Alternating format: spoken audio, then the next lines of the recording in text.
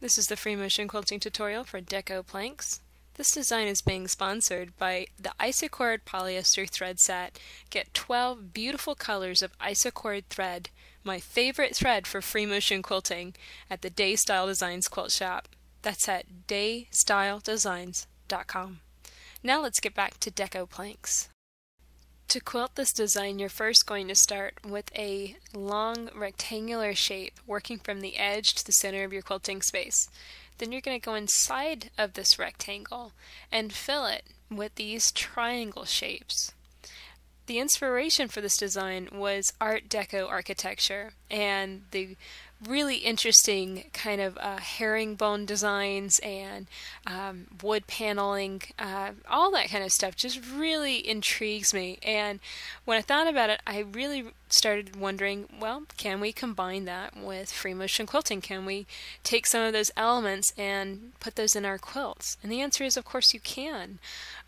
This is actually just simply a combination of monster teeth, which was yesterday's design, and it's just simply taking that one design and adding one element to it, just simply filling it with those triangle shapes.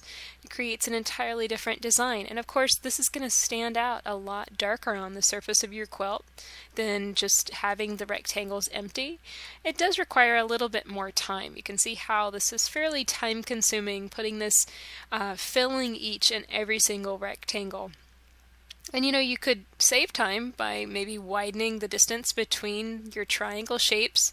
You want to be careful not to let the triangles get too long because they can get a little unwieldy. They can get, once your lines start getting wiggly and wobbly, then it doesn't look as good. So just be careful of that as you stitch this. Now we're going to fast forward just a bit along the design. I want you to see how this design matches up with the opposite side. So you're going to fill one whole side first with rectangles and fill those rectangles with triangles. And then you're going to travel stitch or break your thread and move to the opposite side and simply fill in with more rectangles and triangles within on the opposite side, matching it up so that they fit together perfectly. And you can see what a beautiful texture this creates on the surface of your quilt. It really is beautiful, and it's one of those things where it creates a nice straight line and sharp angled, very graphic texture. So it's going to be something that matches up well in kind of the open, uncomplicated areas of your quilt, maybe sashing or borders. It's going to look great if you put it on something where it can really stand out and show off. I can't wait to try this in the border of maybe a black border and stitch it with white thread, just to experience and experiment with the contrast of color and fabric. So it's a lot of fun, definitely something to play with in your next quilt. And here's what it looks like whenever you finish Deco planks.